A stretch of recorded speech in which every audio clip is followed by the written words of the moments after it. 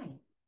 The other day, one of my students who's a therapist asked me about two simple things that he could give to a young man he's working with who is depressed. So the first thing that I thought about was offering the breath of fire, because a young man had told me some years ago that that is what he did every morning to overcome depression. It's super simple. However, you want to do it right. So the breath of fire is also called Bhastrika or a bellows breath. It is a rapid, rhythmic, equal inhale, exhale, sniffing breath through the nose. However, if you don't know how to do it, you might hyperventilate. So it's good to start out seeing where your breath is. I'll demo it that way first, then I'll give you an alternative if that doesn't work for you. So this is the full breath of fire. Show you my diaphragm so you can see the breathing. On the inhale, you want your belly to go out. On the exhale, you want it to go in. The pacing is up to you, but it is faster than your regular breath. So here we go.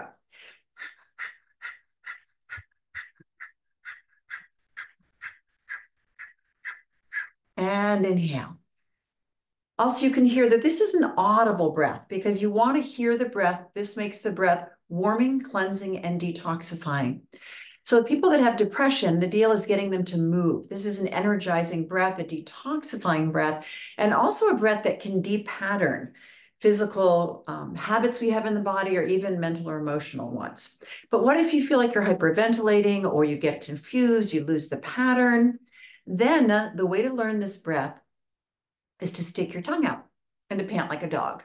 So now I'll demo that. And remember, your inhale and exhale are equal. There's another rapid breath in yoga we're not doing right now that is a little easier where you emphasize the exhale. So we're going to be doing our breath of fire here with the tongue way out. You want to really commit to getting that tongue out of the mouth. So here it goes.